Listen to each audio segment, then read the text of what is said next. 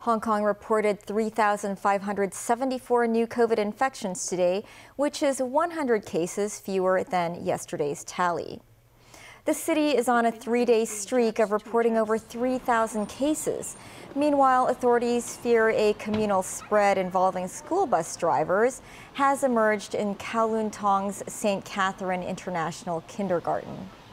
St. Catherine International Kindergarten, the driver will be driving different buses, and in one of the buses there are 2 students and a nanny who tested COVID positive, and there could have been some transmission on board the bus. We haven't picked up any transmission in other classes or in other buses.